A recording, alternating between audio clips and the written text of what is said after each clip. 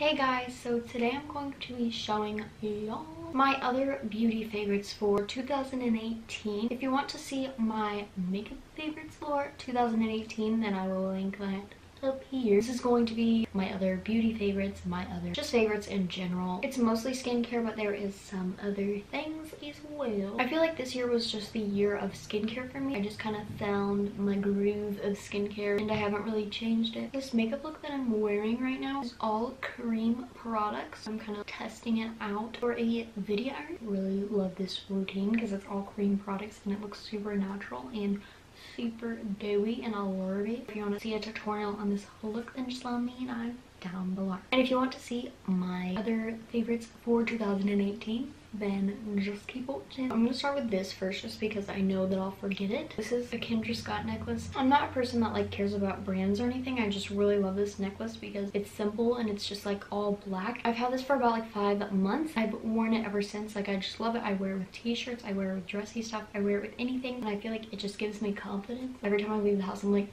do I have my necklace on? And my other thing is my ring. I don't know if many of y'all know this, but this is a purity ring and it just symbolizes that I'm gonna save sex till marriage. This reminds me of Jesus, God first, because it's like a heart with a cross in it. I just personally wanted it just like my WWJD bracelet. These two things I get questions about that sparks conversations, and it might plant a seed in someone and it might not. This year I wore it a lot more because I got it the year before last, but it was way too big and I finally got it resized and I love it, and I once again never leave the house without it. I feel naked without it. I'm going to go into skincare since I have literally so much skincare. I'm gonna probably go through them pretty fast because I have a skincare routine up and I'm pretty sure that it's still kind of up to date. I'll link it down below. I'll start with the makeup remover because that's what I would do first, is remove my makeup. This has been a favorite for a few years now. This is, I think, either my second or third bottle, and this is the Garnier Skin Active Micellar Cleansing Water, and this is just the original one. This is so good and it doesn't leave your face feeling greasy, but I always wash my face after. It doesn't burn my eyes, takes off everything really easily. I'll do it with makeup like this, and I'll do it with makeup like all my crazy makeup that I'll do. To me, this doesn't feel oily on my skin. It doesn't leave my skin feeling clean. I'm someone that needs to wash their face after this. If you're not a clean freak like me, then you probably won't. My facial cleanser that I use for facial cleansing things is the CeraVe Hydrating Facial Cleanser. This is literally such a hydrating facial cleanser. I'll just use this basically if I have a mask on. I'll remove it with this. With like my scrubby facial thing, I'll pump it onto it and then I'll take it off. It just soothes my skin while it's taking it off. I'll wash off my exfoliator with this. I'll mix it with my exfoliator. I'll just wash my face if I've removed my makeup and it's not that much makeup. This is just what I use to assist in things. Makeup like this, I can just take off with this as well. I love this. It's super moisturizing. If you have dry skin, you need to try this. This doesn't strip your skin at all. It literally moisturizes your skin. It feels like I'm taking a lotion and washing my face with it. After that, you would tone that facial cleanser, this, and then another thing I've been using since like last December, and I've just kind of like got into them more this year. In a whole year, I've only used that much. Definitely do not use this every day. I only use this when I feel like I need a lot more cleansing action if I had a lot of makeup on. And some days I will just use like an exfoliating cotton round and this on it. That's what I'll do in the morning sometimes if my skin just doesn't feel good. This is either an extra cleanse to the skin, or sometimes I just use this to cleanse my skin. Whenever I'll use like a facial mask, or I feel like I just really want to close my pores, I'll just pour this in my hands and tap it in my face, but I do not use this on a cotton round every day. After that, you would moisturize. I have a few because I don't just use one moisturizer all the time. What I've been using a lot more recently is the CeraVe Skin Renewing Night Cream. I use this sometimes not at night. If my skin is super dry, I'll use this. My skin has been so dry recently. It's not like super thick, but it's pretty thick. Just moisturizes really well. When I mix this with an oil, it's super moisturizing as well. Most of the time I'll use this at night if I do deep cleansing or if I do a mask, but sometimes I use this during the day. Also, the e.l.f. Daily Hydration Moisturizer. This is what I use if it's just like a normal day and I haven't like stripped my skin of everything. I've just like washed my face. I used to say that this wasn't very moisturizing, and I was like, I recommend this for oily skin. It's like a thicker daily moisturizer. I hate when people waste products like that, but I just did. I really like this. It moisturizes really well. This is a good moisturizer for days that I'm still dry, but like I'm not like super dry where I need that. This is a good one under makeup as well. One that a lot of y'all have seen that I discovered this year. I did like a battle of the gel masks from Freeman earlier in the year last year, and I discovered this and I've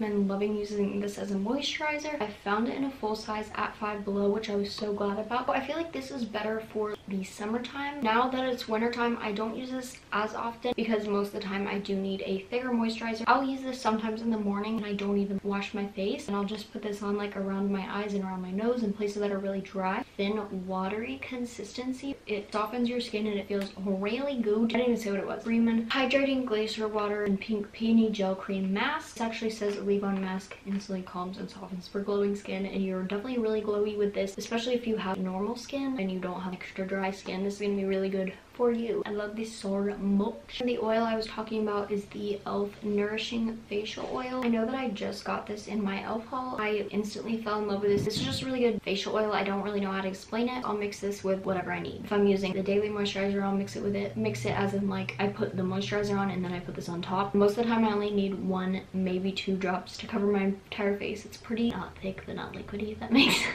A lot of the times I'll use this in conjunction with my CeraVe night cream. Then I get like super moisturized, super glowy, oily looking skin. I should have mentioned this during like cleansing, but I thought I would mention this more as a mask. This has been a favorite exfoliator. This is the Freeman Cleansing Apple Cider Vinegar Clay Mask and Scrub, and I've used this for the past like 4 years as an exfoliator. This year I discovered it as a mask. A lot of the times this is what I use for my clay mask, and it pulls everything out, and then whenever you rinse it off, it exfoliates probably like the first 2 layers of your skin off because it pulls it all out and then it exfoliates. So it is really intense. I don't do this that often, once every 2 weeks whenever I feel like my skin is getting really gunky, but I still use this as a regular exfoliator. I mix this with my hydrating facial cleanser sometimes whenever I still want to exfoliate, because pretty much every time I wash my face I want to exfoliate. Since I have super dry skin, I have dry patches and flakes, I get gunky buildup of dry skin. I'll mix it with that so that I can still get a little bit of exfoliation but still have the hydrating aspect. I definitely widened my horizons on this. I'm not just using it as an exfoliator now. Chapstick, lip balm, whatever you want to call it. This is the Aquaphor Healing Ointment Advanced Therapy for dry, cracked, or irritated skin. This is my favorite for my lips. So hydrating. This is my second big tube of it and I'm about halfway through it. I can't go anywhere without Aquaphor. My lips get so dry. Once you use this, you will never use chapstick, brand chapstick, ever again. Sometimes I'll just use that like around my nose if it's super dry and cracky. To set all my skincare in, I've once again loved the Badescu facial sprays for a long time. I have all 3 of the scents, and I'm pretty sure they have like an orange one. I used to really like the rose one. I actually discovered this year, so this is technically like a yearly favorite. This is the lavender one, and I love this one so much. I'll use this scent night right before I go to sleep, and I'll use this in the morning. Like if I just want to calm down, especially like after a face mask, whenever I moisturize after a face mask, I'll put this on. I feel like it calms my skin.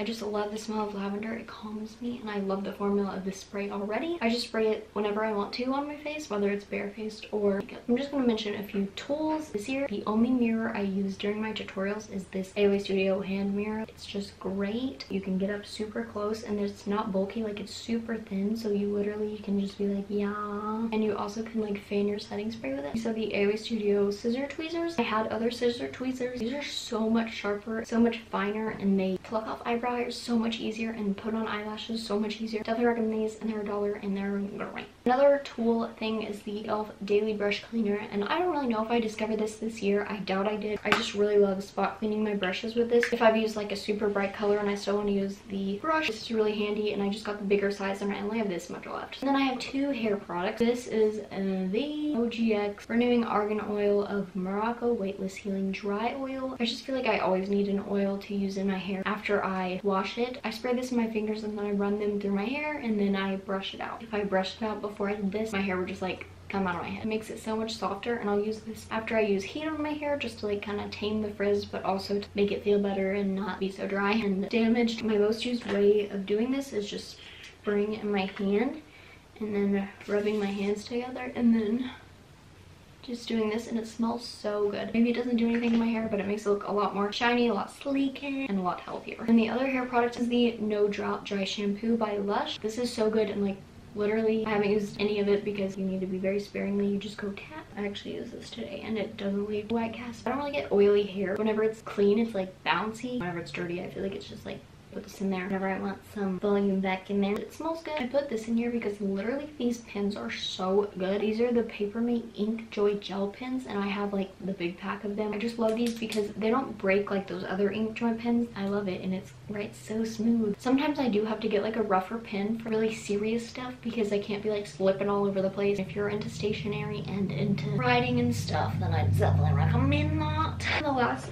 thing, these are mom jeans, and I don't know if I ever like mentioned these, but these are the Wild Fable jeans from Target. Yeah, these are mom jeans, and they've definitely shrunk. They didn't start shrinking until a month or two back. I've had them since August. They've still lasted well, but I haven't been drying them. I love those so much, and I never thought that I would like the way mom jeans looked on me. They were only $22 from Target. I'm just like the mom jean girl now, and I wish that they had more colors. Just another quick thing. This is the Bath & Body Works moisturizing body cream in the Focus one, which is eucalyptus and tea, and this used to be like the stress relief eucalyptus tea, but they changed their line. I really like this packaging. It's like so much cuter now. I put this on every night before bed after I use like another lotion that actually moisturizes my hands, because my hands get so dry because I wash them all the time. Bath & Body Works things do not moisturize me. Literally, I'll breathe this in and fall asleep. It says Focus, but it's really calming. I like this so much better than the first stress relief scent that is like a man. I used to love that so much, but that's so strong compared to this one, and this one I just love. It's like the girly version of stress relief. I love it. It's so good. My camera is definitely like a 2018 favorite because I think I got it in March. I did so many cool things with this year. Obviously filmed a bunch of YouTube videos with it, but I also took it to Costa Rica and did like that. I'm so glad that I have a camera going into the new year. This is the Canon G7X Mark II. If you didn't know what camera I had, this would totally be a favorite because I'm gonna say something that's pretty embarrassing, but I left this at a friend's house and I literally started crying. She lives like 30 minutes away, and I was like, when am I gonna get it back? I got it back like the next day. I literally was like, there's no purpose to drink water. And this is a reusable straw. This is like a 2018, 2019, 2020 favorite. I love this like Simple Modern brand. Like, it's so cute, and they have so many things, and I want to get like 8 of these. This is the Simple Modern 30 ounce. I drink so much more water than I used to, and I already drank like a lot of water. I just want to get something else from that line because it's literally so cute because it's simple and modern. That's definitely a favorite, even though I've only had it for like 3 weeks again, but fun. So that was all of my like other favorites of 2018. I really hope y'all enjoyed this video. If you did, I would love it if you subscribe down below, and please give this video a big thumbs up. It means so much to me. Don't forget to tell me down below your other favorite things of 2018. Thank you so much for watching. Bye.